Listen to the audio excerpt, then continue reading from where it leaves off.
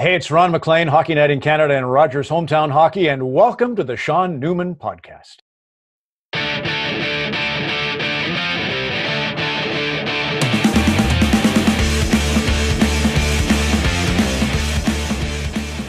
Welcome to the Sean Newman Podcast. Today I'm joined by the iconic Ron MacLean. So first off, thank you for joining me. Total pleasure, Sean, and glad to follow in Kelly Rudy's footsteps. It's kind of cool that you had Kelly on, who's a very dear friend, of course, and we're all going back to work, although we're social distancing, not 6 feet. We're going to social distance from 3,000 kilometers because Kelly's going to start at home in Calgary and join us in the studios here in Toronto that way. Well, before we get into your story, Ron, I just want to give a couple of quick shout-outs. You're the 100th guest, so we're recording it a couple days early, but you're my 100th, so it's a big achievement for myself. Really excited about it. Was really excited. I got two quick stories. Well, the shout out first is to, Justin Mapletop. I don't know if that name rings a bell for you. And Frank, yeah, sure, of course.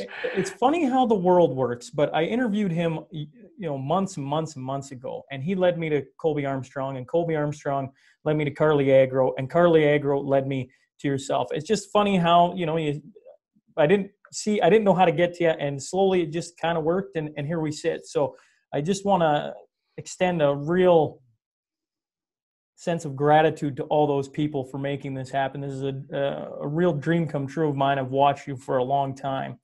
And so I guess it's super cool how connecting with people has led me to you. And I'm sure you have your own stories on that, but that part, super cool. And then the second part is, when I found out about you coming on, I was coming back from an interview with Ryan Papuano, the coach of the Brooks Bandits, and we were down visiting some friends in Bow Island, Alberta, which is just southwest of Medicine Hat.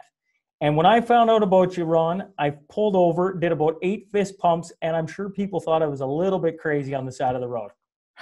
That's like when we were at the Olympics in 2002.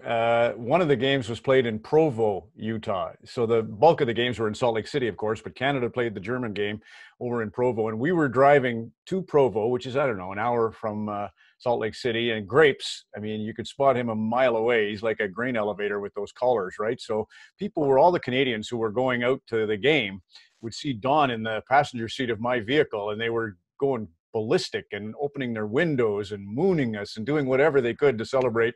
There goes the guys from the hockey broadcast. So I've been there. Well, once again, that's a long intro for you, but I do really appreciate you coming on. What we do here is I really want to hear about your journey. Everybody, has watched you for years and years and years. And I'm always curious on hard work, the lessons, everything that goes into, becoming Ron MacLean, the guy who's on Coach's Corner, host of Hockey Night in Canada for years upon years, and everybody's, you're the iconic guy.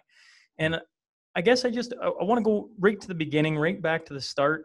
I know you were born in Germany, but I think there's a little bit more to the story there, and maybe we could just start with your parents and work our way. I think that's, when I think about what you mentioned off the top of the 3 names that kind of got you to me, the 6 degrees of separation. Carly Agro's mom is an incredible human being. And the twin sisters, Carly obviously got her start at Lloyd. She's an incredible mentor and matriarch of that family. Frank Mapletop, of course, I see often at the Calgary Stampede, and as I don't have to tell you, was a great friend of Byron McCrimmon and the great, Border Kings teams in the 1960s. And I got to see, of course, his son play for the Red Deer Rebels, so that was kind of a cool kick. And then Colby Armstrong's mom, figure skating instructor. So when Colby helped us on a show called Battle of the Blades, Rosemary was a brilliant figure skating instructor, and is one of the reasons Colby knew to say, we call that stroking rather than skating or striding, which is like kind of strange for a farm boy from Saskatoon and Lloydminster, right, to know that, but that's because of his great mom. And you're right. My parents, honestly, Sean, I'll never figure out how I ended up on Hockey Night in Canada. No ambition to get into broadcasting whatsoever. I wanted to be a teacher. I was an only child, and I really revered mom and dad. I got to do adult conversation from the get-go, no siblings. So I was, kind of at a higher level of conversation just because I had no brothers and sisters to yak with. I had friends, but a lot of the conversation became adult early in my life. So I think that accounts a little bit for the gift of the gab. Both were extremely conscientious. My father had a rough, sort of story. He was adopted. He was basically cast adrift as a child. His father's from Newfoundland, and he got involved with a maid in Cape Breton, Nova Scotia, and dad was produced, and then the guy disappeared, and then the mother couldn't afford, or was, it was an illegitimate child, bad thing back in the day. So dad was in foster homes and kicked around until he was about 13. And yet he was a beautiful human being. Like, he had such faith in life, and he was obviously a doting dad because he'd been through the ringer. So I was lucky on that side to have unconditional love from my father. And my mom was as sharp as a pistol, but she went into the convent for 2 years, was studying to be a nun. Wasn't for her, but she was that kind of a person, like, really thought about others more than herself. She was the kind of person that people would speak to willingly. I used to be amazed at how people would sit at our kitchen table in Red Deer, and within minutes, their life story is pouring into my mother's care. So I was just lucky. She was a strict, super strict, with because I was a yucky kid. Being an only child, I was maybe spoiled. But they were great parents. Ron and Lila are their names. Both went into the military to escape kind of a poor upbringing in Cape Breton, Nova Scotia. They suffered. Mom suffered no fools gladly. Dad definitely suffered fools gladly. So I was always thought I'm a lucky mix of my mom and dad, in the sense that, as an example, working with a guy like Grapes, my mom would kind of say, got to rein him in, Ronnie. And my dad would say, oh, it's funny, and they gave me a mix of resolve, and great empathy and compassion. Did you ever talk to your father about his upbringing? That's a pretty cool story, to be kicked around like that, and to Yeah. have an outlook on life such as that. Yeah, well, I think he just felt like it was pennies from heaven, everything that happened once he got to the military. So he got adopted by a family called the MacLeans, so that's where he gets his name. His name is not really MacLean. His father's name was Gale, and the mother's name was Moulton. And ironically, the drummer for July Talk is a pretty popular rock band right now. We're connected through the Moulton family. So I don't know my relatives or my background much. It's crazy, twisted, typical, small Cape Breton story. Anyway, dad was adopted at 13, and they really, because they needed a worker. He was there to pick apples in their orchard, and to shuck crab. He hated seafood because he worked, over in a plant, and also worked in the MacLean family orchard. They were nice enough to him, but he tried to run away about 10 times. And it's almost like when I think of Sheldon Kennedy's story, and the trauma that he went through. And then to see him now, I liken to my dad's experience. Dad somehow came through hell, and ended up being just the most, once in a blue moon, he would have a streak of bitterness that I think connected to that crazy childhood. Like, he might get mad at neighbors who didn't reciprocate if they had them over 10 times for supper or something, and they didn't, there would be a moment where dad might. That's a human attribute. That's a human attribute. And it's a very, but it was very rare in dad. Dad almost never snapped. He was endlessly joyous. I remember taking him to the hospital just before he died, and he was 93 years old. And he went in for a routine biopsy to see if he had cancer and a cyst on his colon. And because he was 93 and he was put under, he aspirated, they call it, swallowed on his own spit. That happens. He had a little bit of dementia, but I just remember taking him to the hospital, and the joyful stride in his step. God knew that he would be gone 6 days later. So I have a really good memory of my father having that smile, no matter the circumstance. And mom, on the other hand, mom was a little bit prone to depression because she was so sharp. I just think she couldn't drink her travesties straight. She was a bit not straight laced. She'd drink, but she definitely chose to internalize all that ever bothered her. And oh man, she was a deep human being. I was really blessed to have her guidance on many, many situations, and sometimes her worry. I wore her worry because she said, "Oh, Ronnie, don't talk so much, or don't talk to Mr. Bettman that way." Or anyway, it was Isn't a great that upbringing. all mothers? That's all mothers. Yeah, she used to tell me. Ironically, I can remember, Sean, when I was young in Red Deer. I was going over to West Park Elementary, had a rink, and I was going to just skate. And mom said, Ronnie, put on a helmet. And she made me wear a mouth guard when I was like 5 or 6. I was the only child, right? And so anyway, she was overprotective, no question. But ironically, that night, I wasn't there at the time, but a friend got hit, by a puck going behind the net without a helmet on, and died. What? Yeah, so I think my mom, she never forgot that. She would warn me endlessly about the prospects of bad things, and that's a tough thing to do to your child in a way, because you can't suck the risk out of life. But God love her, she had one, and it's a one-shot life, so I could understand. You know, going back to the beginning, I appreciate you sharing about your parents. I found that very fascinating. Hmm. Just the lives that they lived, and the lessons they imparted on you and continued all the way throughout their life to do. I find it interesting that you never had the dream of doing what you're doing. So that means A, you're exceptional at it, and because I don't, I my brain has a hard time uh, linking that together, I guess. Hmm. You just fell into it then? Is that what you're Totally. kind of saying? Oh, totally. I was in grade 10, sitting in the backyard. A buddy of mine at Camille J. LaRouche High School in Red Deer, that was the Catholic or separate school. A buddy of mine was working part-time. Actually, three of my friends were working part-time at a radio station in Red Deer, just operating. They weren't doing any on-air commentating, but they were physically running the board. Very minimal operating. It was a CBC repeater station, CKRD FM. So their job was at the top of the hour, CBC would say, "We now pause for station identification." This is old time stuff for, you have to be old to know what this is about. But anyway, they would say, "Time for station identification." And a kid in small towns like Lloydminster and Red Deer, he would flip a bar and then press a cartridge, a button that would play a cartridge that would say, "This is CKRD 99.9 megahertz in Red Deer, Alberta." And then he would flip the lever and rejoin the CBC network. That's all they did, once an hour for 9 hours. And the friend who was doing that, a guy named Bernie Roth, was ill. And he says, "Hey, Mr. Smith," the man who ran the station, Martin Smith, "phone Ron MacLean, my buddy. He could figure that out. And I'm sure he'd appreciate the $3 an hour, 27 bucks." So that's how it started for me. I remember my dad coming to the backyard and saying, "Ronnie, there's a Martin Smith from CKRD radio on the line." And I thought, "Oh God, am I in the news? Was I drinking too much last night? What's happened?" But anyway, it was just that. And then one thing led to another. There were four now of us kids from the Camille School working. Every second Sunday, I would work 3 to midnight.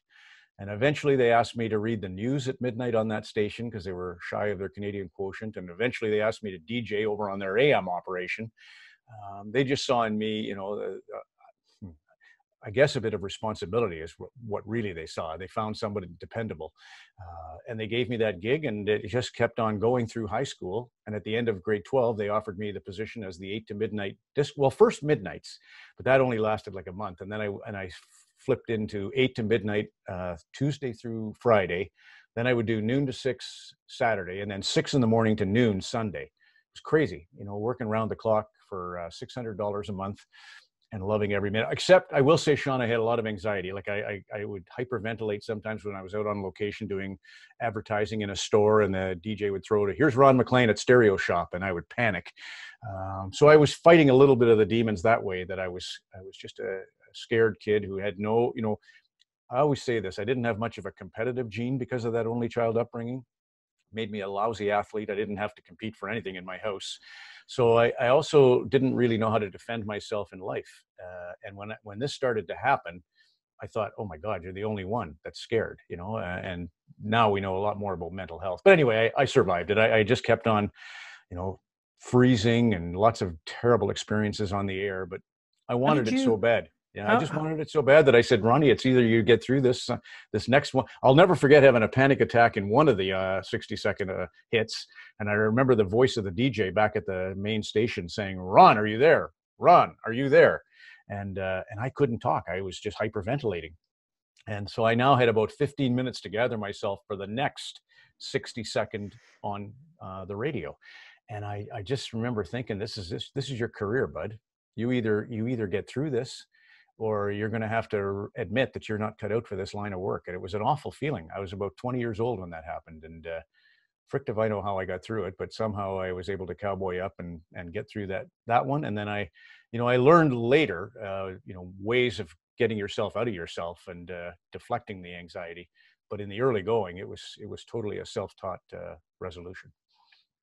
you know, going back to Bernie Roth, do you ever just look back and you probably see this all the time? Like, what happens if he doesn't get sick? Yeah.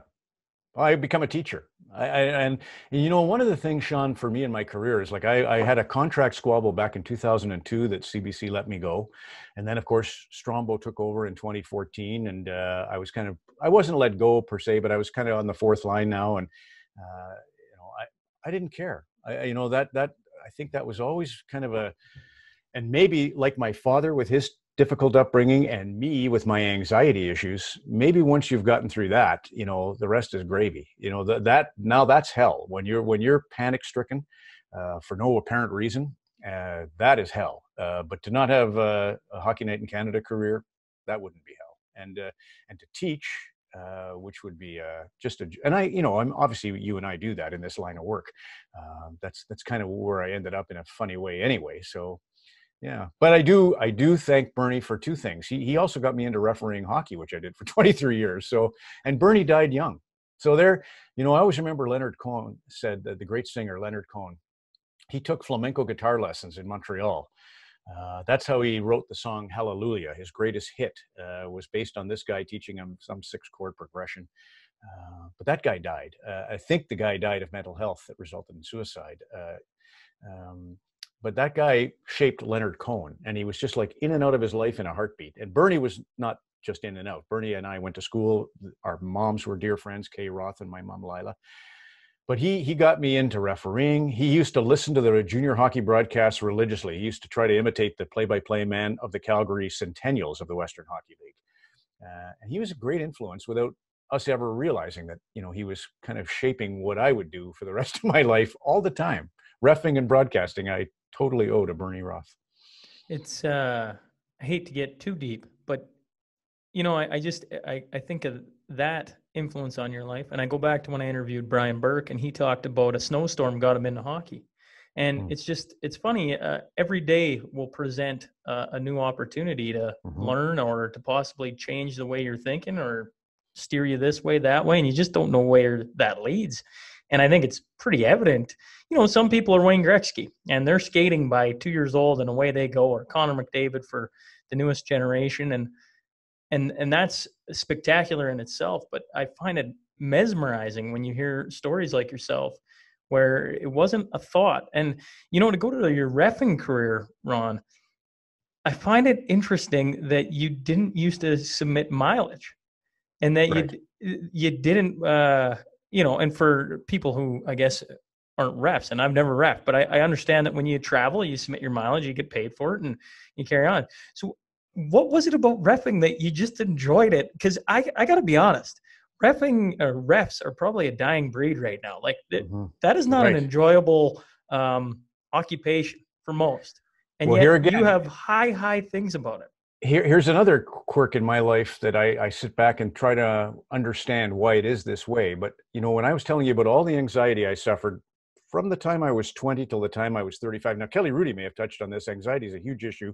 Mental health, in his family's situation, the daughters, especially one, has had tons of experience with anxiety. Anyway, I had a 15-year window in life where I suffered it. Never on the ice. Never once, no matter how big the game that I refereed, did I feel unglued or scared or starting to feel that fight or flight. And I often wondered, is it because I was in motion? Is it the skating that kind of gave me a little, for some reason, subliminal relaxation? But I did find a refuge on the ice. I found that everything that I wanted to be, the teacher that I wanted to be, that I was struggling to do well. I mean, I was on Hockey Night in Canada, so I guess I wasn't struggling, but deep down, I felt like it's not going quite as smoothly or as easily as you would like it to. I'll never forget, Sean, I was in New Jersey doing a game, Stanley Cup playoff game, and we were getting ready for the anthem, and the security guard came over to me. I don't know if I was pacing or what, but the security guard at the Byrne Arena in the Meadowlands, New Jersey, he came over and he says, "You're really grinding tonight, aren't you?" And he could just see my angst, like this was not fun. How, people go out there, have a good time, be great, have fun, never. I was like freaking wound like a clock. But I knew that, so I would offset it with, some mental self-talk. Anyway, the refereeing part gave me the luxury of going out, teaching. I love to communicate with the players. Hey, everybody in the building saw that was a hook. You're down 2-0. If I call that, they score on the power play, we can all go home. I need you. Your team needs you, not to do that right now.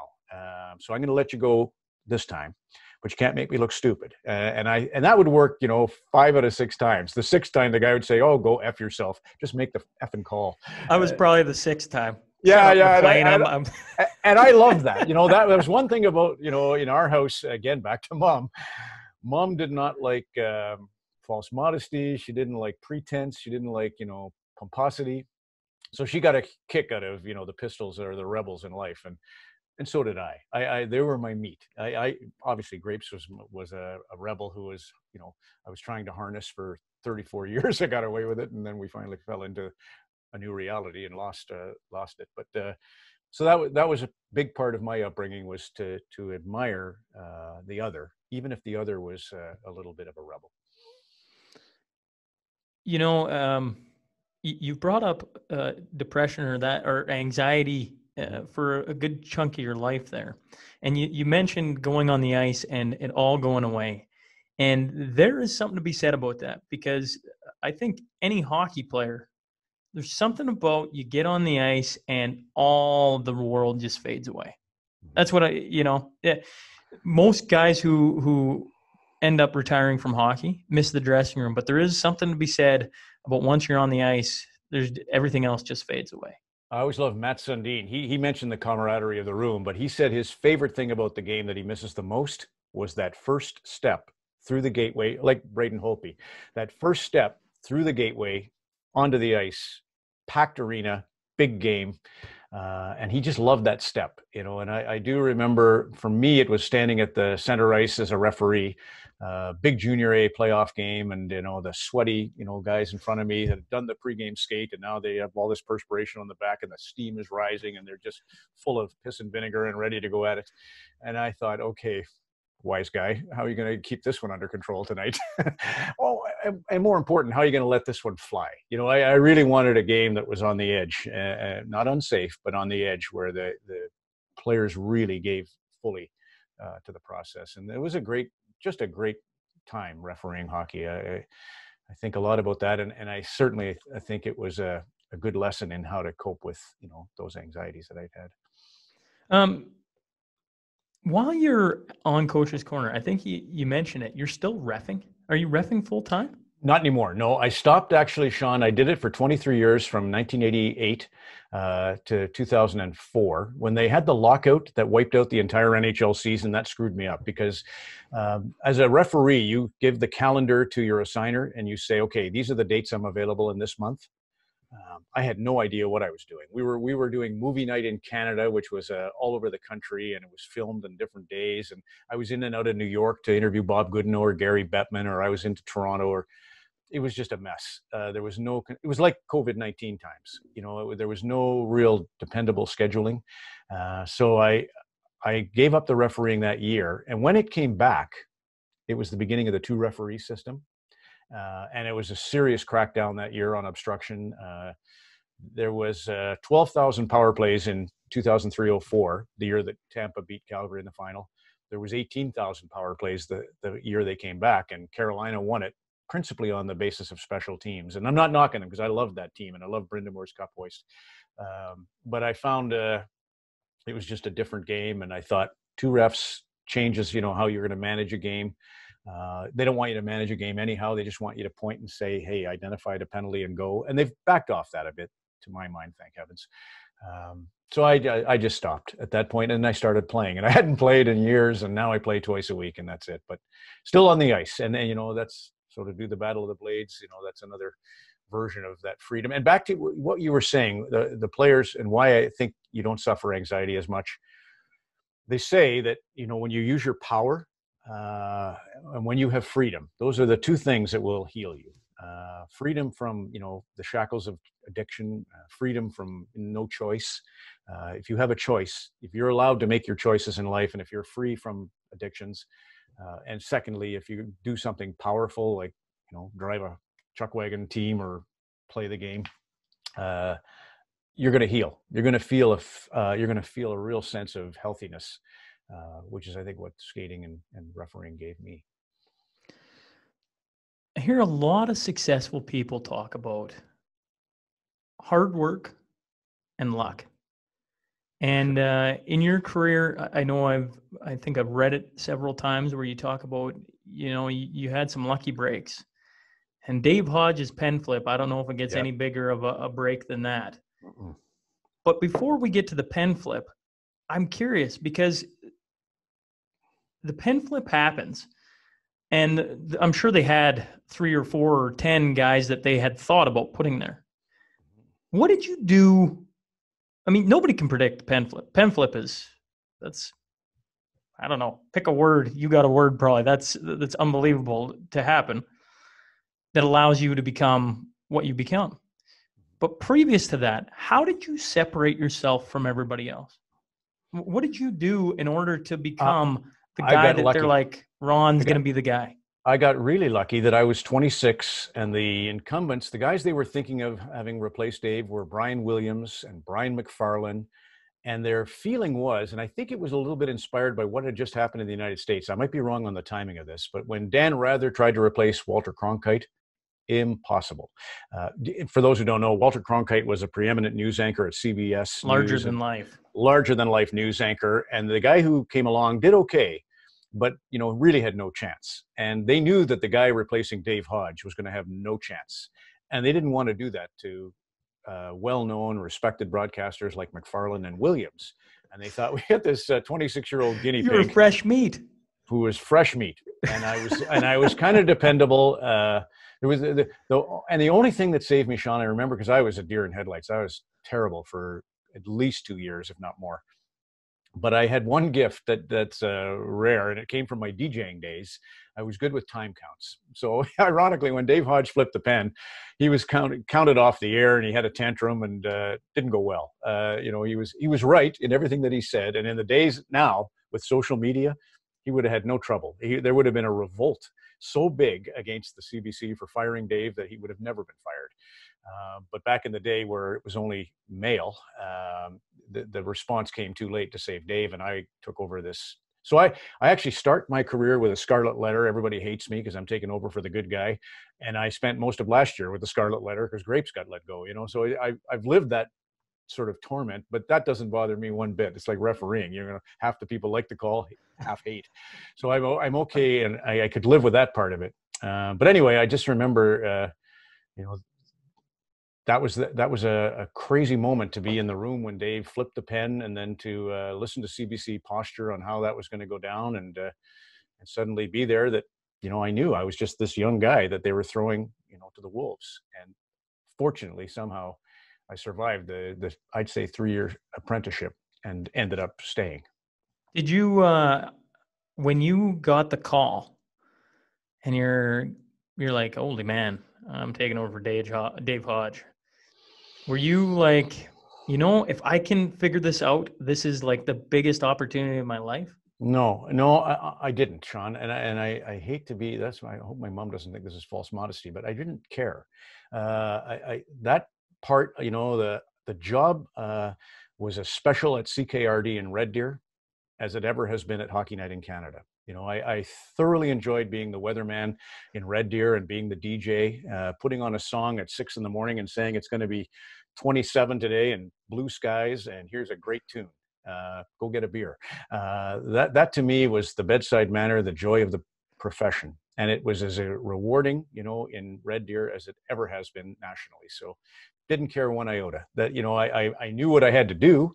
I knew that whoever has given me their trust. There's a great saying. Sean Dursey is a hockey player for the Guelph Storm, and most people say I want to prove them wrong, but Sean Dursey says I want to prove the people who believe in me right. And I love that turn on that phrase. And I always had that. I had my mother gave me that pride in performance. When somebody gives you their trust or faith, then you better, come with everything you've got. And I do that. So, but I certainly have never thought of it in terms of, I don't know, fame, fortune, and all the trappings. Not a chance. Like I always say, my favorite song is The Wherewithal is Tragically Hip. It's not my favorite song. My favorite song is Baker Street by Jerry Rafferty.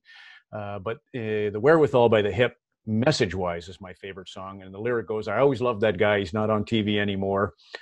to get out before he had the wherewithal. And that is kind of saying, he didn't have to do that. He just did that. And that's how I feel about that for sure. You know, you bring up Don Cherry, and I know you know this. I come from Western Canada, and not only do I come from Western Canada, I come from small town Western Canada. So you can assume where most of Western small town Canada lies in their loyalties and what happens to Don. You guys had such a fantastic relationship, Ron, and I know. Just from being the different sides of the spectrum, what was awesome to tune into every night was the banter that went on between you two was fantastic. You're the guy sitting there. Was it like that, or was it different? Oh no, it was like that. In fact, when we did Scotiabank Hockey Day in Canada in Lloydminster, Grapes and I did a little skit on the bar colonists and the whole, the history of the oil discoveries and just how it became the border city in 1905. And Don's playing his part, reading, Mayor Huxley's proclamation of, how the two cities are going to get along and the amalgamation. And I've watched that from time to time and just thought that's as good as it gets. Like we have no idea why we have a dynamic. We both like beer, both like hockey. Don likes Hollywood more than hockey, but anyway, I could force him on a good night. I could force him when we go back to the hotel room to watch hockey or the NHL Network, because he wanted to watch either an old classic movie or he wanted to watch Fox News and see what Trump was up to. But on the good nights, I'd be able to coerce him to watch some hockey. And that's what people don't know. He's such a born entertainer. It's what made him a great coach. Is almost like, not to liken myself, but almost my attitude towards, being on Hockey Night in Canada was his attitude towards the National Hockey League and the Stanley Cup. He didn't care. He didn't care one iota about that, but he did care about, are you giving 100% of yourself? And furthermore, he didn't want 80% of this guy and 80% of that guy, to make the team. He wanted 100% self-centered, go get him. Give me everything you got. Don't let me down, and I'll worry about how we make this a team thing. I'll figure out the system or the ice times or whatever it takes, but you just bring everything you've got. And I loved that, and so you're right. I remember just after Don got let go, of course, ironically, Remembrance Day, right? 2019. And I was out to do hometown hockey the next weekend in Dauphin, Manitoba. So that's kind of rural Western Canada. And I'm driving by the farms and the houses, and I'm just thinking, these folks are so upset that their Saturday night ritual and their, almost 40 years in the case of Don Cherry, has been just summarily dismissed. And what can I do about it? There's not a damn thing I can do about it, and furthermore, you got to sit there and try and carry on. Crazy situation. I mean, I was police escorts. It was like, protests, wanted posters. It was a shitty deal, but it was also, in the scheme of things, Sean, it was, and this is my mother, you have to respect each other. And Don knew where I lay on this subject. And I just wish I could have somehow convinced him, or Bobby Orr or somebody could have got into his head and said, just on this one, say you're sorry and we're good, But I understand. I fully understand why he was sick of the politically correct, is how he felt about it. Sick of, the New World Order. He's 86, bless his heart. Why does he want to, play the game? So, I mean, he danced for a lot of years. I saw Don dance when he needed to, but he wasn't going to dance this time. And it's just brutal. It's a crummy ending to a great. I will say he and I are good, and I know we're good. But it's just for the viewer who was locked into that. It's disappointing. What can I say? I don't think if everybody took a step back from the situation. I always said they should have given Don a farewell tour about 5 years ago. It was getting to the point where, he's getting older and he's still fantastic, but you can just, at certain points, guys start to show their age. And I thought Don in the last 5 years started to show a bit of his age. And I thought they should have given him, for what he's done for the game of hockey and entertainment and everything else. I mean, just Canada in general he was iconic. I mean, you're iconic. He's sitting right beside you. They should have given him Oh a no, farewell tour and well, the treated him thing on like a that, hero. he But wouldn't want that, Sean. That's the I problem. know, and in Dawn Yeah. fashion, he goes down in a burning blaze. And is there anything more Hollywood than that ending? Yeah, I think he's so content with how it ended. For him and his values and just yeah, as you say, the fireball excitement of it. He always loved the movie. White Knight or something like that, where Rod Steiger is on this. So when James Cameron won the Oscar for Titanic, Best Director, and he ended his speech by saying, "Look, Ma, I'm king of the world," and everybody thought, "What a conceited jerk."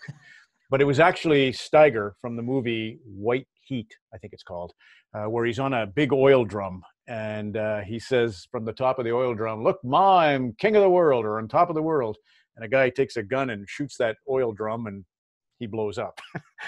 And that's, I think, for sure, you're right on the money. Don was happy with how it ended. And, he loved how Bobby Orr went out and you never saw Bobby struggle. Bobby, and I know that, it's a long career for Grapes, but Bobby, he won his 8 Norris trophies before he was 28. Lidstrom, Doug Harvey, they won 7 Norris trophies. They didn't win their first until they were 31 years of age. So Don liked the Bobby version of things. Well, and coming from this side of the country, where in the beginning, at least, you probably didn't get a whole lot of support, I would assume. I think one thing people forget is you guys worked a lot of years together, and that, I'm sorry, that had to have been tough on you the way it went down, to lose a teammate, a fellow comrade, partner like that. Yeah. Overnight. Precisely. It was, and I finally slowed down in July this month, and had a chance to, once again realize just how bad the impact is internally on a person when something like that happens, and it was, I was right back to 20 years old and hyperventilating in a stereo shop on the North Hill in Red Deer. I was like, holy cow, and it's impossible, Sean, to figure out what to say to somebody, because a person convinced against their will is unconvinced still. And it's such a polarizing topic, and it does kind of tend to go down the political delineation as well, conservatives and liberals. Most of the hate mail I get is, "You're just like blackface Trudeau," so it's there's that. It's all lumped into it. But that has no bearing, really, if you think deeply about Don and me. We will always, Grapes has written me a really nice letter in the time since, and we talk a lot about the beer doesn't taste quite as good, without the popcorn and peanuts. And yeah, I mean, as Don said, he did what he had to do, and I did what I had to do. But we're wrapped up in Don always said, and I always hated it, but Don always said, "You are what you're perceived to be." And, the perception for a lot of people was, what a backstabber, what a Brutus, what a Judas, and on and on and on. So social media was no joyride for a good length of time. It still isn't. But again, you're okay. I'm a referee. You're hot. Go ahead and be hot. What can I do about it? I'll just keep, to my values and, keep to the gig, and that's all you can do, right? You just got to get up and carry on if you want to do what I do. And I told you earlier, I'm not obsessed with being the host of Hockey Night in Canada, but as I said in my address right after it happened, if I walked away, which I really wanted to do in a way, that would be to downplay the importance of the message that was being sent ultimately, and not to get preachy about this, but in the end, this is a crazy time where we're trying to assess social injustice, whether it's the Indigenous population in Canada or Black Lives Matter or Me Too. There's a crazy time, a vortex of cosmic or social injustice being examined. None of us has the key, but to walk away from it, would be irresponsible. I knew that. And that would be my mom's teaching me that, you just can't step down right now, because then you're sort of going along to get along, and you're losing face, Ron, if you do that. So you plug away. I'm curious, I've probably never in my short life paid as much attention to politics and the social injustices, and it's never been easier to. Social media, as you've alluded to, makes it extremely easy for people to connect. But at the same time, instead of connecting, I find we're more divisive than ever. And it is unnerving. And I've been across this this great country. Heck, I married a woman from the States. I've been across the States. It's great people everywhere. Anywhere you go in this world, there's great people. And yet you're kind of made to believe you're on a team. You have to pick that team, and we're against each other. And I don't know about you, Ron. It worries me. And I wonder where it leads, because the voices that are trying to level off and just be like, you know, we can talk about some of these issues, and it's okay to talk. We don't have to yell and, you know, put everybody down. That seems to be the political landscape right now, is like pitchforks are out and we're attacking the other side with everything we got. Where do you think this is going? Oh, I think in the end, it's a really good thing. I think, you know, the world is like, it's at a little bit of a crossroads. You know, you've got China, you've got Russia, you've got UK, Brexit, you've got Germany doing there. Everybody's kind of trying to be in a global community, but very self-interested.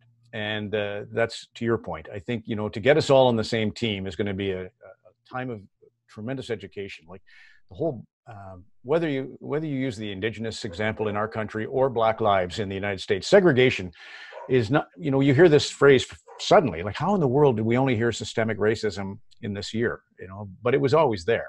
And the examples of how housing projects in the United States, you could only get a grant to build a project if you promised not to have African Americans living in it. You couldn't put African Americans in new white developments. It's all pretty there. Messed up. Oh, the history is terrible, you know, and I mean, from slavery to segregation to Jim Crow and on and on. And why we are kind of, I think, and I say you and me, us whites, and, you know, we are hardworking, we think ethical, you know, kind people. Where we're messed up is like, good God, this is going to topple everything. This is going to be class warfare. This is going to be mass anarchy. So how do we get this right? And I think it's just going to kind of settle. I think, you know, deep down, we're all very caring, and that's going to come to the fore at some point somehow. You know, when the people take away the vitriol, I think it's going to work out. I think it's really going to be a time we'll look back and just say this was the reckoning that we kind of, and it'll probably be social media that helps drive that. But I think we'll just suddenly get to this new light, and it'll be a good thing. Because I think the other version, you know, I think the reason that I had anxiety was probably because I lived in fear. You know, the expectations were such that I was just scared not to. You know, I was scared to fail, and you don't need to be scared to fail. You know, we'll pick each other up. In North America, because we are built, not wrongly, but we're built a little bit on the Ayn Rand fountainhead of individual, you know, self-responsibility. You don't want anybody to adopt a victimhood stance. So there is a fine line, but I just think the idea of self-made individuals was unfair. A lot of people don't have the, you know, inherited money. They don't have the wherewithal. They didn't have the education. They didn't have, so many things are against them from the get-go that it's not a true meritocracy. So let's fix that. And you know, I watch, you know, Trump, Trudeau, it doesn't matter. Scheer, you know, it doesn't matter. They're all trying right now. So have at it, you know, and then the public will have the final say.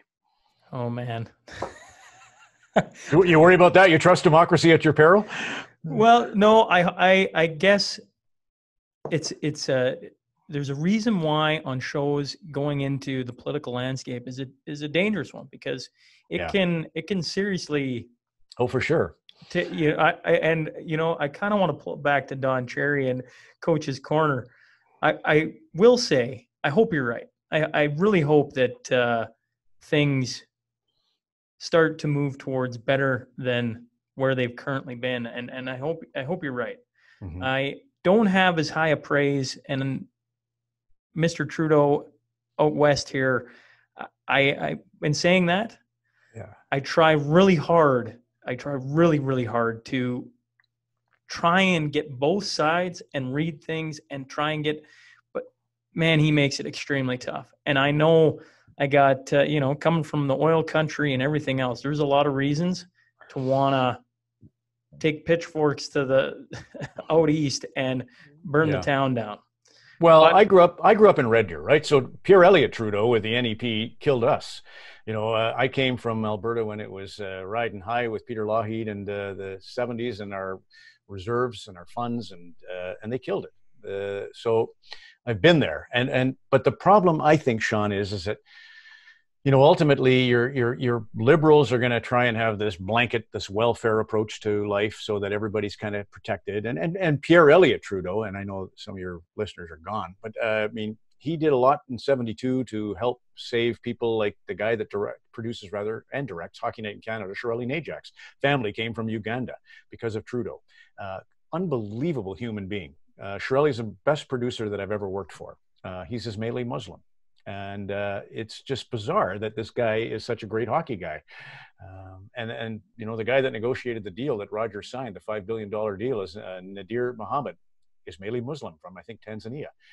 These all happened in 72, and those families were invited in. And not everybody's going to be happy about it. But look, Lloydminster doesn't happen without the Bar colonists. And I know that's the colonialists. That's the UK version.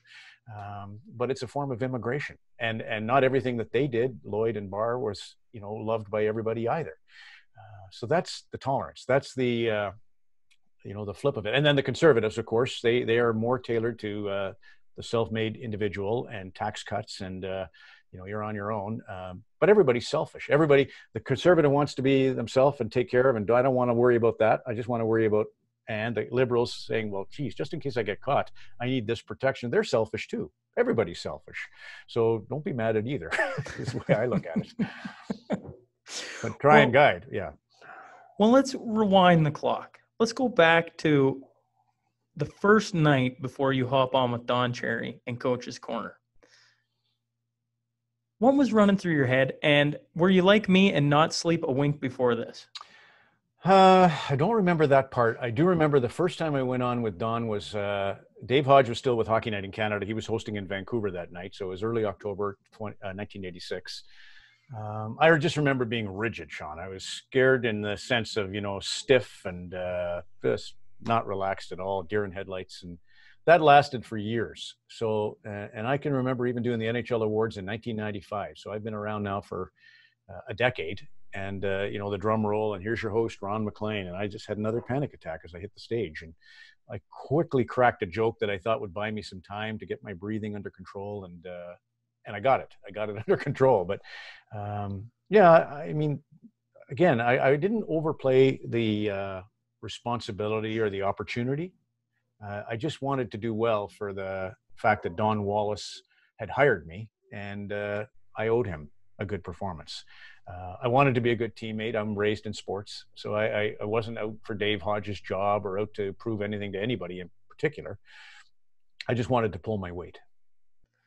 So what was the anxiety about? And maybe you've already said it once or twice, but I'm just listening to that again. And It's not about the opportunity or anything like that. So what were you having anxiety about going on an award show about?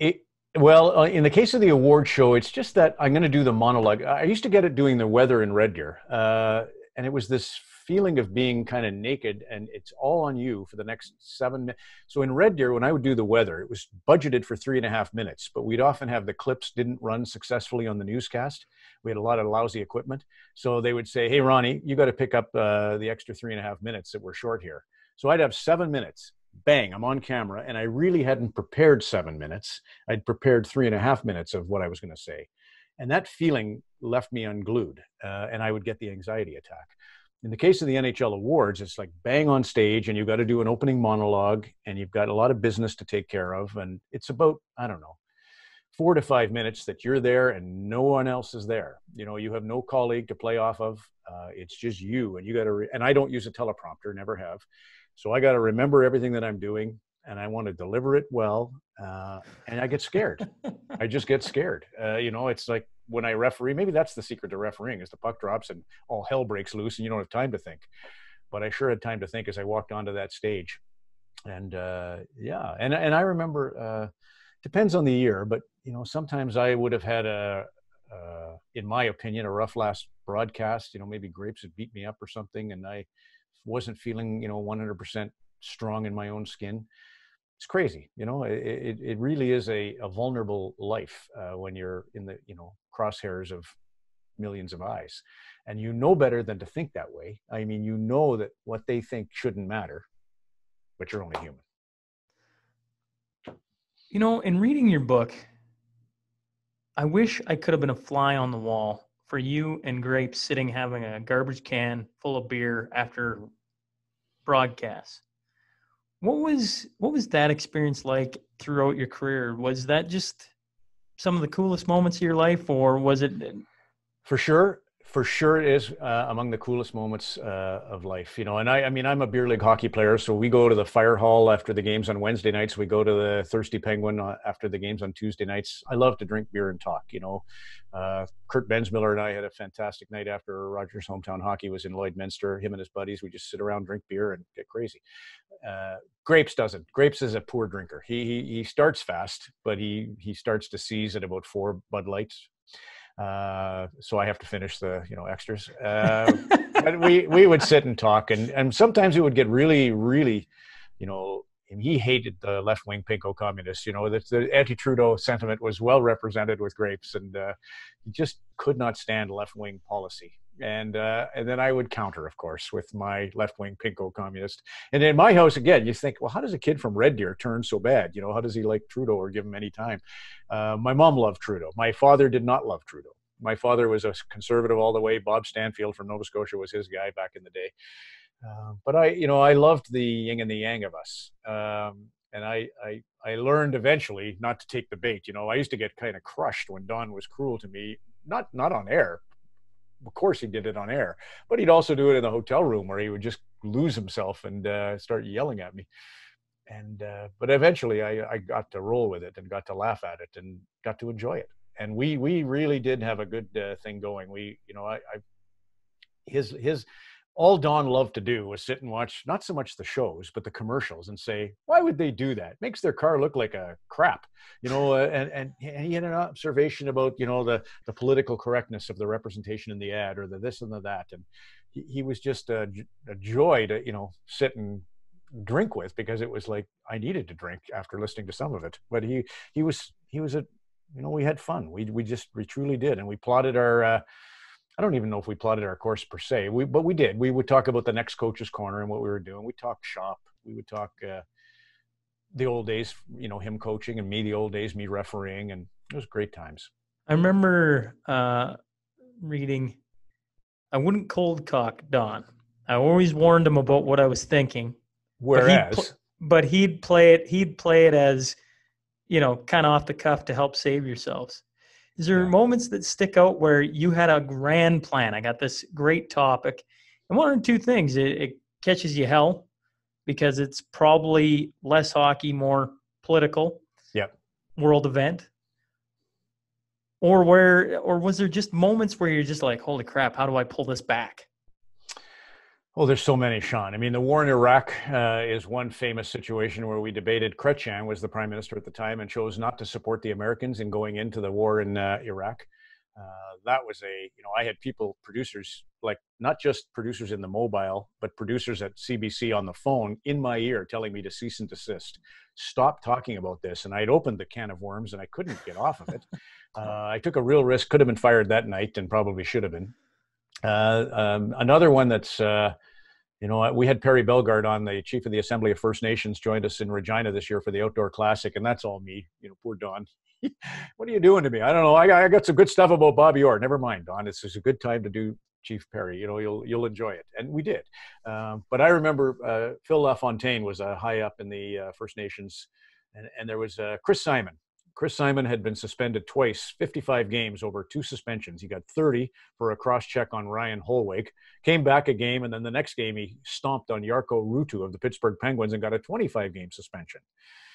And I said to Don, I said, you know, Chris's First Nations Ojibwe, a lot of young First Nations kids in Canada grow up feeling they're not going to get a fair shake and they don't trust the judiciary. And maybe that explains why he would come right back after a 30-game suspension and get another lengthy suspension. And Don launched into what do you call him? Inferior complex because he's an Indian or whatever. And it was terrible. You know, it was just like a complete politically incorrect, brutal moment that I had created. And maybe in that case, I had sprung that on Don. And that's an example of why I did not, as a rule, spring anything on Don. But he would spring things for sure on me. If he knew he wanted to do something politically incorrect, he'd keep it from me. That's what you're talking about, to protect me, because he knew he might go down. And that's what happened even on the last one. You know, he knew what he was doing, and but it just went wrong. And then for whatever reason, as I say, he couldn't abide saying sorry. You know, I can't speak for everybody. Certainly cannot speak for everybody. One of the cool things about you two was you represented the opposite sides. Mm-hmm. And Skip Craik from Lloyd here, former NHLer, long time ago NHLer, he told me, I had him on way back in the beginning, and he always told me hockey mirrors society. Yeah. And you two being the opposites mirrored society for a long time. And the way it ended, I just can't get out of my head that it's too bad that's the way it went, because I feel like it fueled the fire of what's going on, less so than dampening it a little bit.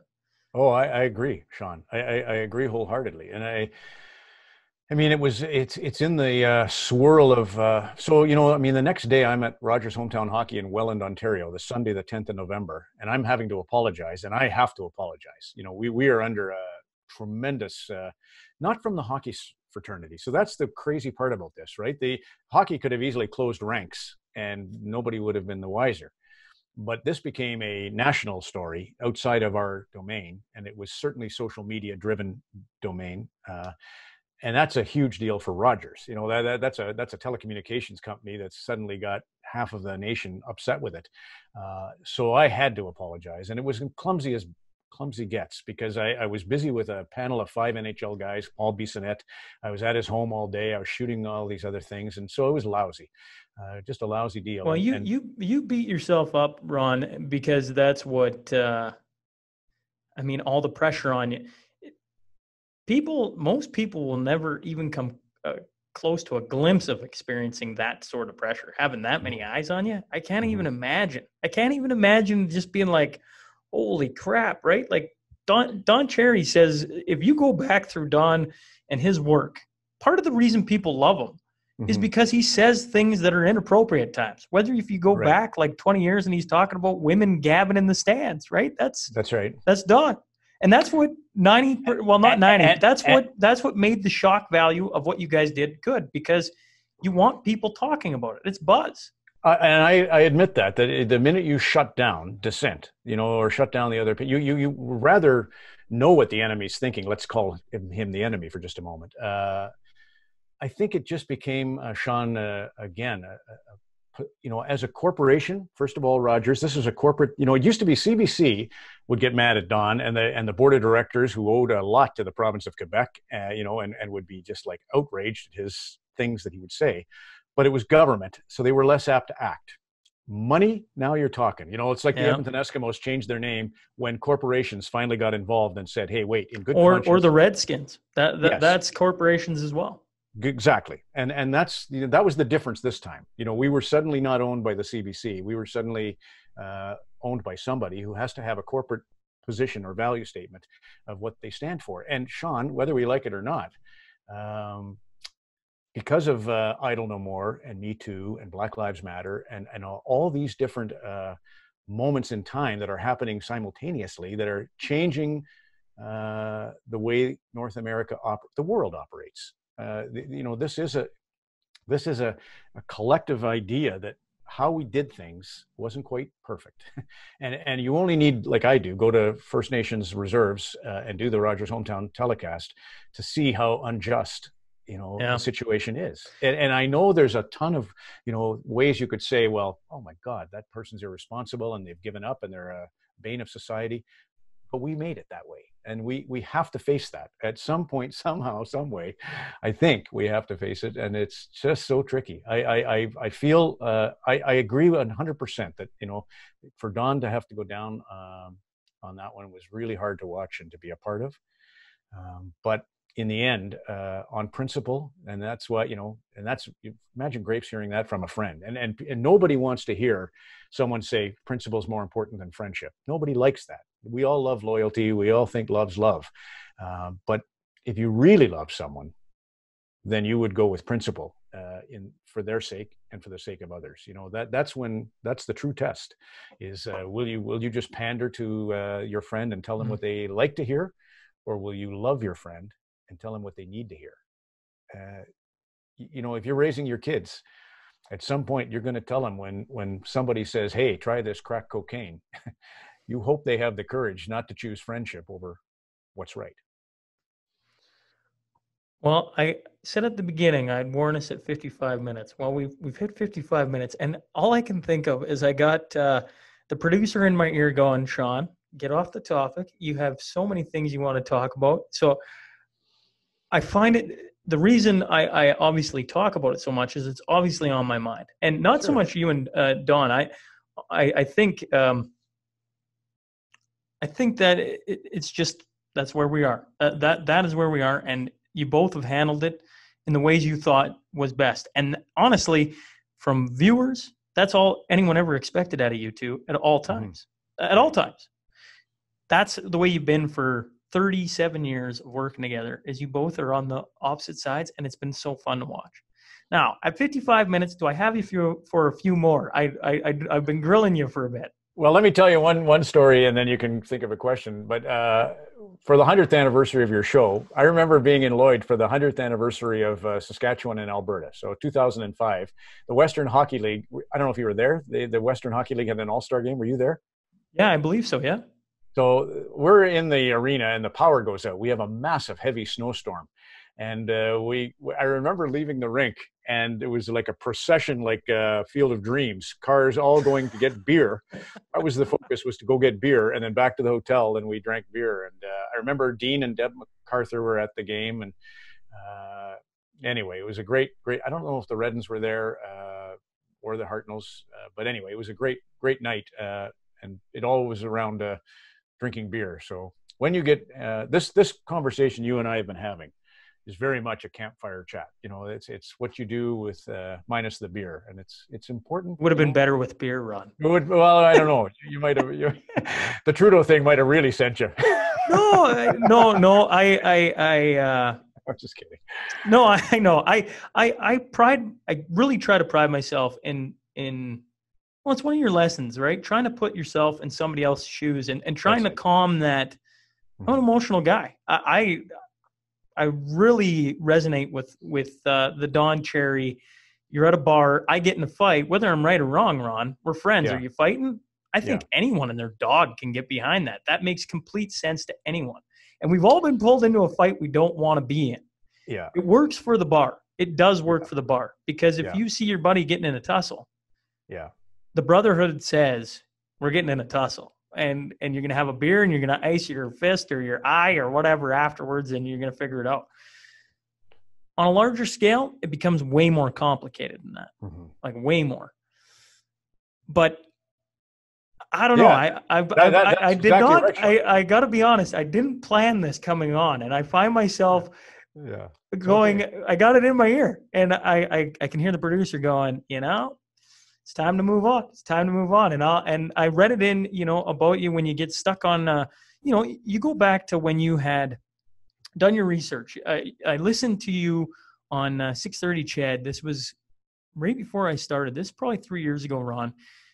Instead of Bob Stauffer being on, it was one of the interns or one of the producers was on covering for Bob Stauffer. And he had asked a question of you. What makes you, like, I listened to you just rattle off facts and whatever, and you'd had a lesson early on in your career. This is what you were telling them, that for every hour you're on with a guest, you need to do 10 hours of research and preparation. And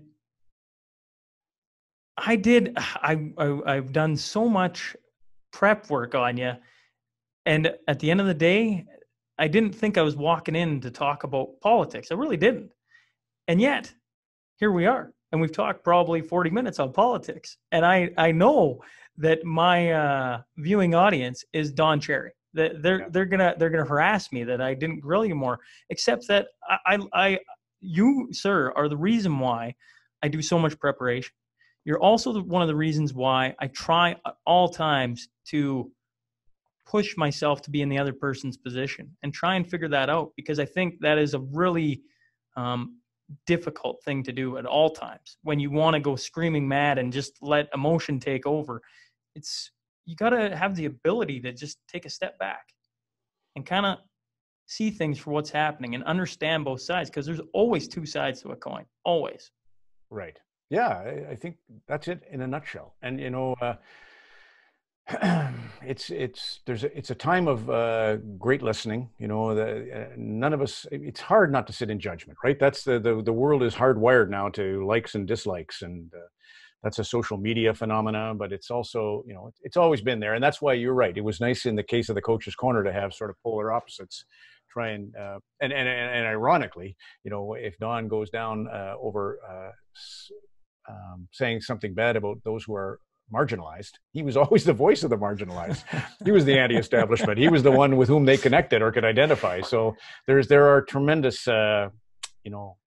confusions about that whole situation. But and I think as a broadcaster, especially now, I watch it like you do. I watch it all, and I think, God, this is so immense, so serious.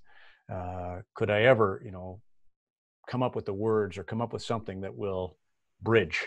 It seems impossible, but it's the challenge. It's the challenge before us right now, and yeah, you don't want, and that's, even going into this hockey, we haven't even talked hockey. It's funny. We're going into this crazy hockey Stanley Cup tournament, right? Where we have the qualifying round, and then we have 4 rounds of playoffs, knock on wood that, we get through this with all the COVID. But I think to myself, okay, we're just going to take summer and throw it off to a total escape of getting to watch McDavid and Draisaitl do their thing. That's a good thing.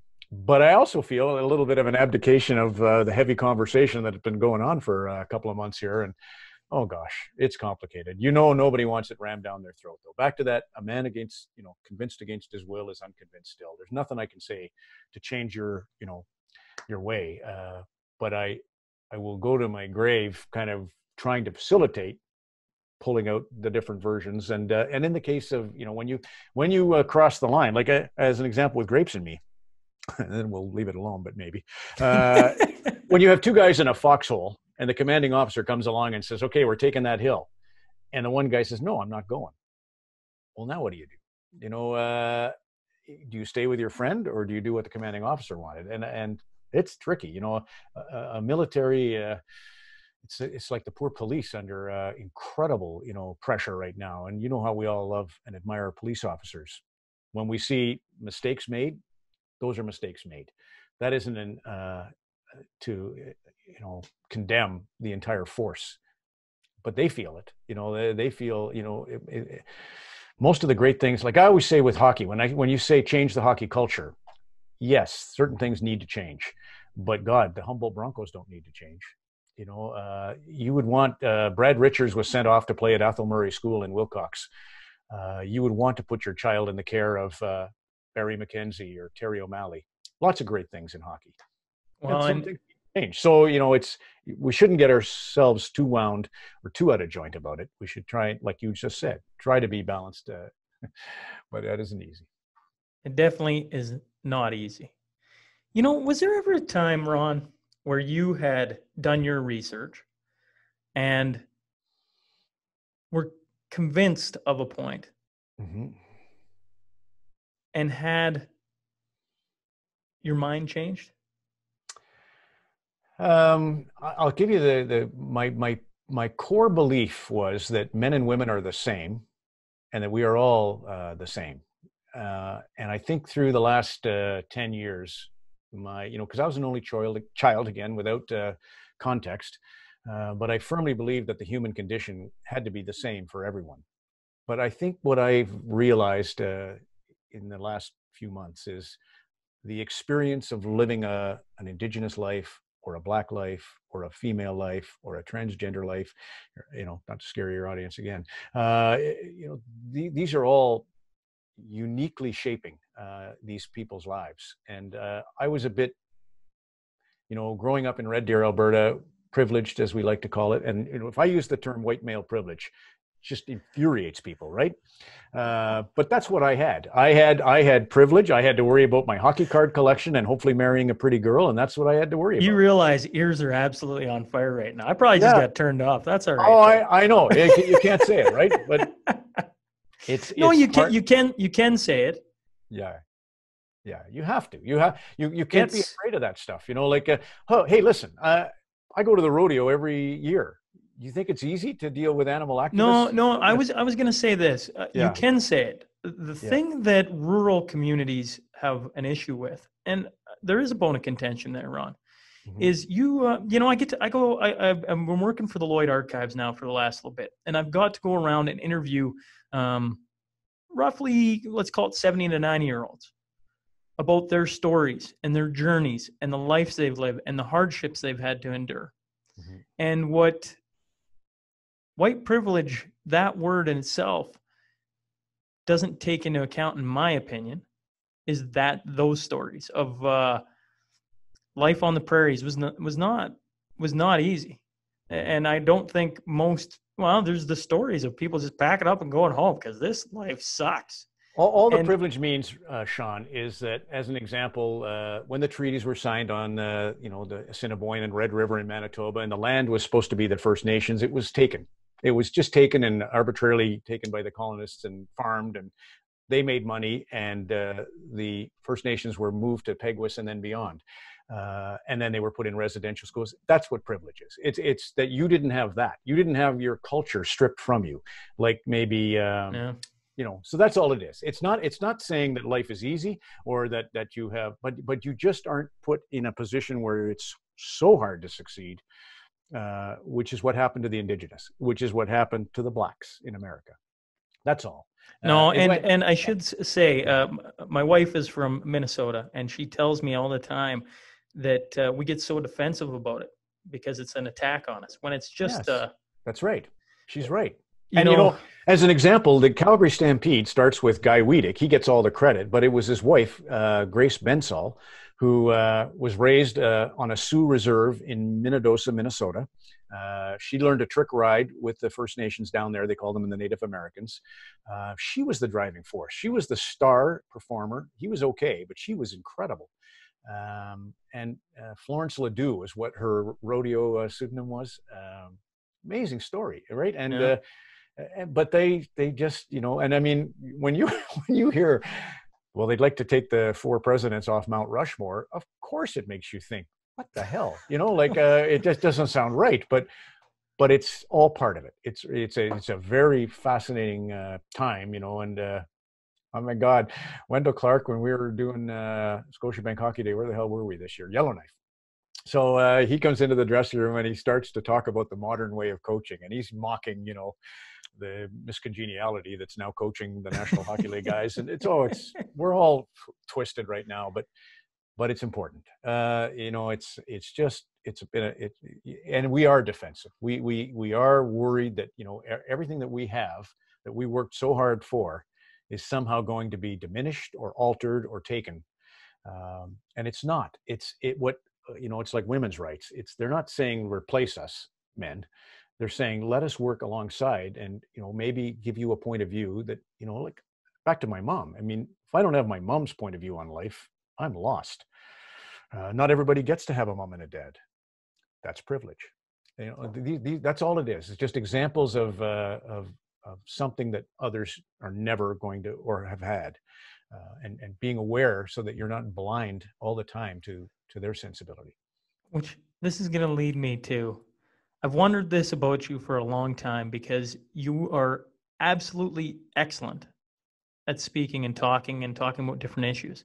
How do you prepare for something that's not in your wheelhouse? You did hockey for continue to do. I shouldn't say did. You continue to do it, and it's been a mainstay. And you joked earlier that we haven't talked about the playoffs coming up, which is kind of hilarious.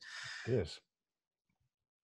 But how do you prepare, sir, for things that aren't in your wheelhouse? And I just mean wheelhouse as, your mainstay job is hockey and going to hockey communities and talking to hockey people and having their stories shared, but through kind of the context of hockey.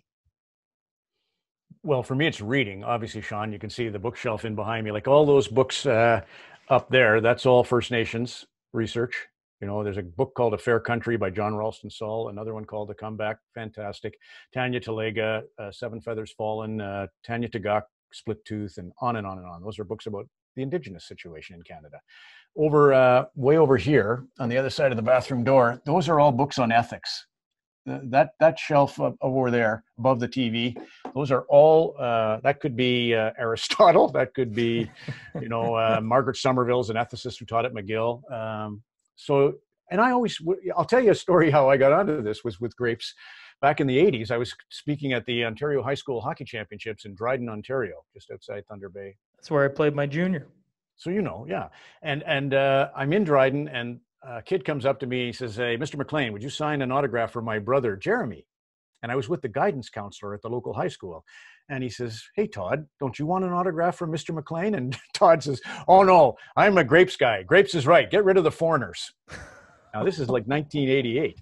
And I thought, holy cow, I got to have to read a little bit about ethics and how I'm going to sort of assuage the message that we're giving. And that is how it happens, you know, like, so I read, I just, you know, and it doesn't, and that's again, back to, you can read till the cows come home. Doesn't give you the wisdom that living the life, you know, of on the reserve or in the ghetto, you know, it just doesn't represent. I have not worn makeup and a dress. It doesn't give me the right to think that men and women come from the same. I'm sure at core we have certain things that are identical, but I have definitely had my little world of convenience shattered. Well, I got to sit down with Theo Fleury about a week ago and talk to him a little bit about what he'd gone through. Mm-hmm. And I know what you mean when you say I haven't wore the dress or what have you. I certainly have not been in the position of Theo. So when he talks, it's hard to offer up suggestions because his experience is just so, well, everybody knows, most people I would assume know Theo's story, and it's awful. It is absolutely awful. Mm-hmm. And I don't know how I'd ever deal with what he's gone through. And to hear his perspective is very interesting. And what you're suggesting, once again, with your book collection and everything, is you can learn about it. But yeah, it's different to read and learn, but it's something to go through it and live it. Here's another example, Shad, the hip hop artist. So I know nothing about hip hop music. I mean, it has been at the top of the rock charts. It is the top of Billboard's Hot 100 for 20 years now, hip hop music. Drake, of course, of Canada is the #1 in the world. It's almost like growing up in the 60s and not knowing there was a British invasion, missing the Beatles and the Stones and David Bowie and the rest of it. That's how bad it is for me not to know a thing about hip hop. I remember saying to Kurt Bensmiller, I said, he said, you know the Red Hot Chili Peppers? He said, "Yeah, Ron, we get radio in Dewberry." He was mad at me, but I don't know hip hop much. Shad, the hip hop artist from Toronto, said there's a thing called false equivalencies. And that is the difference between what you read or you learn in school and what you experience. And it was a great lesson, you know, again, it's just to hear these, you know, normally I feel like, Sean, I'm 60 years old. I've been paid I don't take much money for even speaking. It's rare I take a fee for that either. But I used to get paid to go speak. Now I feel like it's going to be time to get paid to go listen, you know, just go around the country, keep listening. And I have, you know, I was out at Salmon Arm, was the last show we did on hometown hockey before the COVID-19 outbreak. And we were telling the story of Tara Sloan, my colleague, the co-host of the show, the story of her grandmother and how her grandmother was not allowed to go to McGill, even though she qualified. She was Jewish, and they had a quotient on the number of Jews. So there again, privilege. Lots of people go to McGill, but not Jews. And so she qualified. She was given a rare exemption to go, and her father said, no, better that you be a nurse or a teacher. A judge or a lawyer is not really a woman's work. So she wasn't allowed to go by her father. Tara told that story. And then the mayor in Salmon Arm said, well, then you should know about Mary Thomas. Mary Thomas is known as the mother of truth and reconciliation. So that feather, the leather feather. Okay, yeah. Yeah, you see it over there? Yeah, behind the two beaded pendants. That's from Salmon Arm's First Nations Reserve. And Mary Thomas raised 13 kids, fought for legal rights for the indigenous in her Shuswap Lake district. That's the Shuswap Reserve First Nation. Unbelievable story. And the mayor was dialed into it in a way that was, and he's a longtime educator, teacher. It was great. And that's, so I'm going to keep going around the country. And I know, and I believe me, I will keep grapes alive in the conversation and in my heart. And I won't let someone who, is not interested in the PC movement just be excluded. That won't happen. I'm a referee. I want you to drop the gloves when you need to. But well, it's good. It's good to have discussion. Yeah, right? You yes, got to keep totally. no different than a marriage or That's in right. politics, anything. When you stop talking, that's when the real problems arise. Exactly. Yeah, exactly. Over your career, you've got to be around some absolute legends. I mean, you just name them and you've interviewed them, talked to them, that kind of thing. Did you ever have a moment where you got to be a fly on the wall or sit down and have a beer and you're looking around the room going like, how am I sitting here? And maybe the stories that were shared? Many. I didn't really think about it at the time, but I interviewed Muhammad Ali when I was 24. That's fairly You got big. to sit down with Muhammad Ali. Interviewed him in Calgary. He was there to visit. He was on a corporate gig, a furrier, a man who sold fur coats. Brought Muhammad Ali in, and only two guys got to interview him: myself for television and a guy named Don Sands, a radio announcer. Anyway, imagine 24 years old interviewing Muhammad Ali, and Gretzky's the same. What the heck what did you ask? I don't remember. I was 24. I just remember it was around the time of the Olympics, so I asked him about Sean O'Sullivan and Willie DeWitt, and I talked a little bit about his, Howard Cosell. That was fascinating to me, his famous interviews with Howard Cosell. But yeah, I hardly remember it. It's 35 years ago plus. For me, there's been so many times, like I emceed the closing of Maple Leaf Gardens. I emceed Canada Day on Parliament Hill the last time that Her Majesty the Queen was there. It was funny. Christopher Plummer, you know who he is? He's an actor, did The Sound of Music. He's 80 plus now, so not everybody knows Christopher Plummer, but still was doing Shakespeare down in Stratford, Ontario. Her Majesty loved Plummer, the actor, for his role in The Sound of Music. So she wanted him to introduce her at Canada Day ceremony on Parliament Hill. I'm the master of ceremonies. I'll introduce Christopher and he'll introduce Her Majesty. So he writes up a little intro for the Queen, and it has to go through Scotland Yard and the RCMP and Parliament Hill and Buckingham Palace. And they come back to Christopher and said, it's a little too highbrow. We need to simplify this, Christopher. He said, well, you can go F yourself. I'm not coming. So we don't think he's coming to introduce the Queen. Then the word comes on June 30th. That evening, he's going to actually drive from Stratford, or be driven from Stratford after his performance in the Shakespeare Festival, to Ottawa, and he is going to introduce the Queen, and he has simplified the message somewhat. So he arrives on a blistering hot morning. He's straight through the night. They drive, it's 8 hours up to Ottawa. He arrives, and there's a dressing room for him and me. I'm with Christopher Plummer. I don't know how many Academy Awards and everything else. So he and I are sharing a dressing room. And he arrives, and they're on a meal break. So there's nobody to show him where to go on the stage or where his microphone will be or how to get onto the stage. So I do that. I take over as his wrangler, and I show him where he's going to enter the stage and where he's going to do the address to introduce the Queen. And this is Christopher Plummer. For me, Sean, that is a weird deal. That is, I don't know who your hero is, but he's not my hero, but he kind of is. And then I take him back to our little Atco trailer dressing room set up on Parliament Hill, and I put him in there, and I think, God, the man needs a moment to himself. He's been driving through the night. He did Shakespeare last night. He's going to introduce Her Majesty. So I leave him, and I go out and sit in the grass. Now, I got to MC about a 3-hour show, and it's 30 degrees already at 10 in the morning. Blistering hot sun pouring down on my bald head. I'm just getting soaked, like having to give him some space. And we do the show, and the 80-year-old Christopher Plummer goes out there, and he just, honest to God, it was spellbinding how great he was. He introduced Her Majesty like actors do, where every word is 8 syllables.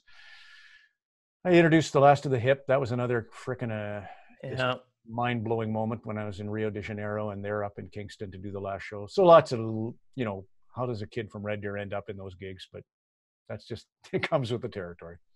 Well, I think it's a tip of the cap of how talented you are at what you do. It's or lucky, or just, it's like Yeah, I'm known commodity, right? So I always say that. Years I would win TV awards, I think, for that was horrendous, but you're on Hockey Night you in call Canada. it luck, Ron. I'll give you luck once or twice. I'll give you the break with Dave Hodges. Call Yep. it luck. Call it, you know, divine fate of it was coming anyways. But after that, I mean, you watch what you do, and just the bookshelf of how many books you. There's a reason why uh, Hmm. your ability to sit across from anyone or to go to a new place. Like, how many new places do you go to in a new year? In a year, Yeah. and Well, how many guests? And every time, it's like it's downright impressive when you're talking to somebody and you're like, holy man, that's kind of cool. Like that you have that in mind. I think Kelly Rudy equated you to Wayne Gretzky as being in the same conversation. Obviously, Wayne's the hockey player, but just the way your minds work. yeah. And He as a definitely viewer, you can see it. he remembers 802 goals. Well, he ended up with 894, but he remembers them all, right? And he is a year, and I have a good short-term memory. I don't think I have Wayne's memory per se, Sean, but Gretzky is he's a special one to observe for sure. And in my case, I can pick up something and I've got it. So that's when you're interviewing a myriad of guests, it's nice to have a good short-term memory. Ask me 5 years from now, who knows? Well, let me take you back to 1994 then. The 99 All Stars. This is so foreign to my brain because I would have been 8 years old at the time. I wouldn't have really been paying attention to much. The hockey season wasn't been playing anyways. But you get to go Mm-hmm. with just a crazy group of talented athletes overseas, away from everything. What was that experience like? And is there any stories you can share from Oh gosh, yeah, so many. I mean, Wayne stole my passport. How's that? I was partying. I was drinking double salt sambuca with beer, and I don't know if Wayne thought I was partying too much, but he stole my passport to make morning hard. Like I would have a tough time. Unbeknownst to Wayne, I woke like after I went to bed. I woke an hour later, couldn't find my passport. I panicked. I got on a train I went down to the lobby, and one of the Finnish journalists, we were in Finland, said, "Well, Ron, tomorrow is the last day before Independence Day here in Finland is December 5th or 6th. So you better get to the passport office." So I just jumped on a train down to Helsinki. I was in Tampere. That's one story. And my favorite, though, is we move on into Sweden. And well, actually, take that back. We're in Oslo first. We play a game in Oslo, Norway. And the king, Johan Olaf Koss, is a speed skater. He and the king host us for a big soiree afterwards. And that night gets carried away. And I remember Rob Blake, Brett Hull, and myself, and one of Wayne's, Janet's brother. We go to a house party like an hour north of Oslo, well into the night. Scramble back again to make the bloody bus or the flight. We go over to Gothenburg, Sweden. After the game, we go to the bar at the SAS Hotel, and I go to the bar and get a rum and coke for Bob Cole, the play-by-play, of course, and I get myself a beer. And I'm coming back to the table for Bob Cole to drop off the rum. And there's Mark Messier sitting with two beautiful women. And they say, "Hi, Ron." And I said, "Oh, you must be from Canada." Said, "No, Ron, you were at our house party north of Oslo last night." I had no idea, how they ended up at Gothenburg now. And so Mark Messier just howls at that, and he says, "Every man for himself, eh, Ron?" And crazy trip of frolicking, and it was Talkett, and it was a formative time in the NHL with lockouts and labor strife, and it's Gretzky and Fedorov and, as I mentioned, Hull and Blake and Kelly Rudy and Grant Fears, the other goaltender. I remember Grant made about 82 saves in the first period alone in Oslo, Norway. Serge Boisvert, former Montreal Canadian, was playing for Norway. He was making fools of our greatest players in the NHL, but that's because they were all partying and having a good time. What about Gary Bettman? I think as a kid and even into adulthood, anytime I heard you were having him sit down with you, Mm-hmm. you circled it in a big, all right, that's a date. I'm making sure that I'm there and I'm watching. Was it the same for you? Were you is Oh, for geared up sure. for that time. Yeah. Because that was an issues oriented, much like these conversations about social injustice. That was an issue about justice. That now, in this case, it was management labor relations, but it was an extreme. I've always felt, Sean, that the whole template of collective bargaining is unfair. But it's interesting because it flipped a little during COVID. They negotiated a deal in which the players actually, I thought, had the leverage. Now, whether they made the best deal, I can't tell you. But I never liked the idea that the players would have to sit out for a year and a half in order to even threaten the billionaire owner, because the billionaire owner's business model is so diverse that this is just a, drop in the bucket, this concern over here.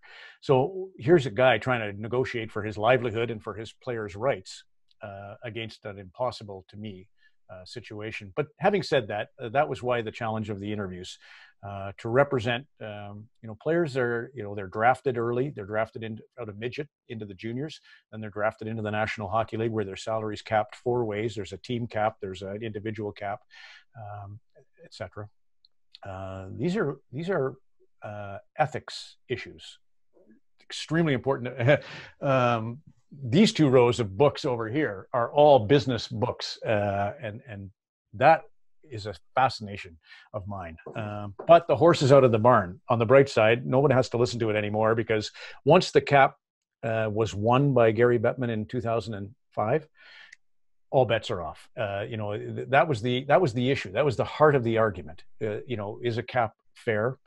I felt not, but the players ultimately, it was their choice, and they agreed to a cap. And so now the only snag in that is it really doesn't affect too many. But believe it or not, Connor McDavid's underpaid and always will be. Michael Jordan, Jordan was negotiating $33 million contracts back in the early 90s. It isn't the best system. It isn't the best system to force business to be accountable and to make more money for the players. But no one's going to go home horribly dissatisfied or right. poor. Yeah. What did Don have to say when you had a big interview? He would stand up. Well, in the old days, Gary and I have been getting along lately because, like I said, the horse is out of the barn. I really don't have any leg to stand on in arguing now. But in the day when it was contentious and significant, Gary would have Frank Brown, his public relations director. He'd have a phone that had a little decibel meter on it, so he would be sitting there, monitoring the tone of the conversation to ensure that Gary didn't get hysterical. He'd let him know that no, Gary, don't look like you're alarmed at this little rat.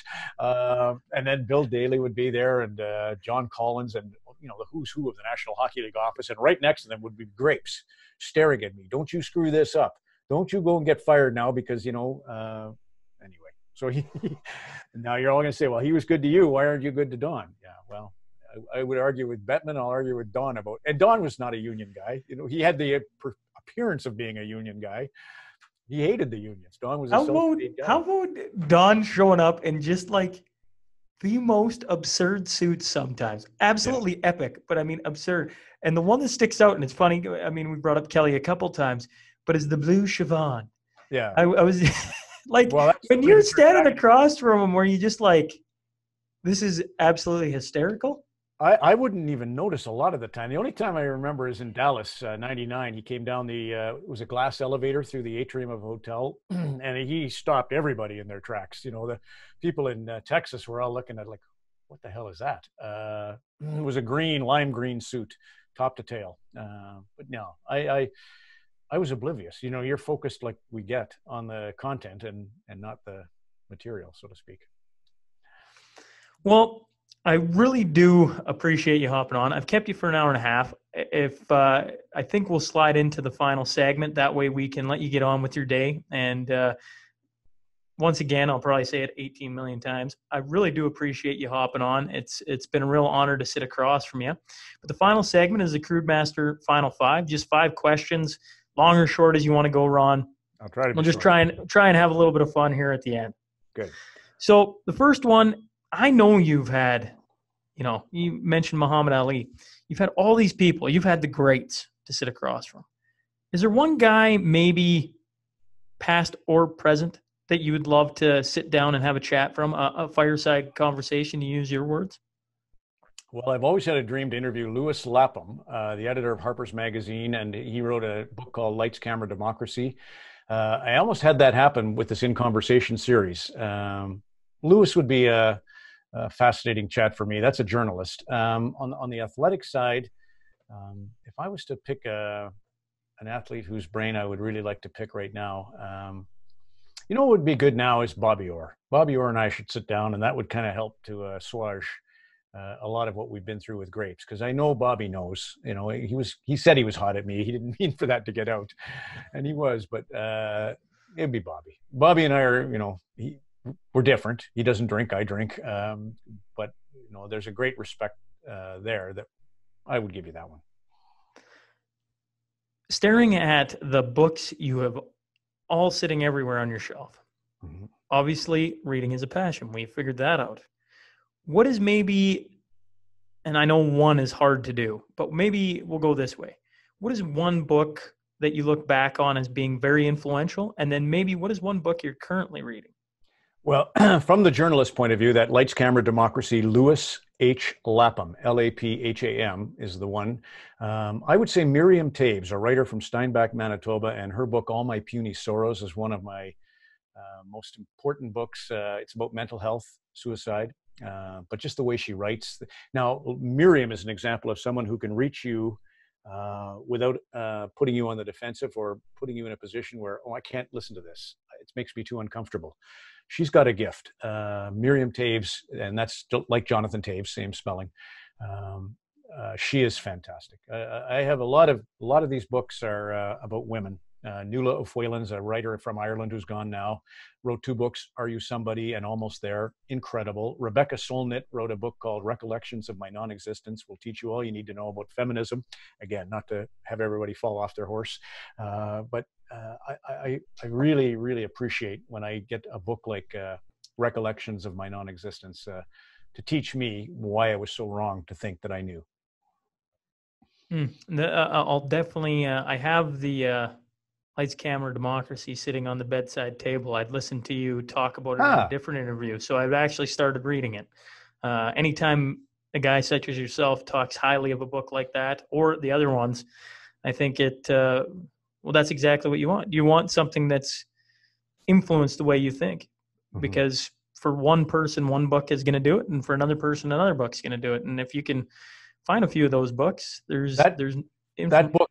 Sean, sorry to interrupt, but that book is about him going to work for both the CIA and the White House and being given a press release and told to just stick to this release and realizing he could never be that guy. It's like my mother going into the convent and just couldn't stand some of the rules. He realized he had to have his own voice and brave, and he did it. He ended up working for one of the New York dailies and then ended up running Harper's Magazine for decades. So it's a good story about what it is to be a journalist, to be able to step back from the herd and think for yourself. I think that's very good advice. Hockey players call it playing guilty. I'm not sure what us broadcasters talk about, but do you have a playing guilty story where a night got away from you and the next day you had to fight through? Scotiabank Hockey Day in Canada in Winkler. So this is like training camp for the players. You train all summer and then they show up at training camp, and the first day they're so excited to see everybody. They go out and have too many, and then they got to do the bike and the O2 testing. For me, I was in Winkler and I was there for 3. It's a dry town. I think you can somehow get booze now, but back in the day, Winkler was dry. And so the firefighters from Morden brought us some booze, but Dawn didn't arrive until the Friday night, the night before the show. And the show goes on the air at would have gone on the air probably at 11 a.m. in Manitoba and then extends for 13 hours. And Grapes arrives on the Friday and we go to my hotel room and we drink beer. And I don't know what I drank, but too many for a 13-hour broadcast on Saturday. And I remember waking up about 4 hours after I'd gone to sleep. And I went to the window and it was minus 45 and howling wind. And my whole window in the hotel room was covered in frost.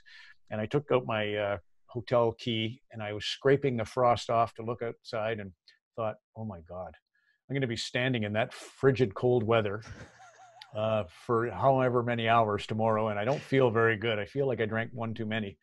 What has become of you, Ron? That's my guilty story for sure. How about success in marriage. Hmm. You've been married a lot of years now. How have you been able to balance both of that? Well, lucky again to have an extremely strong Carrie. She's a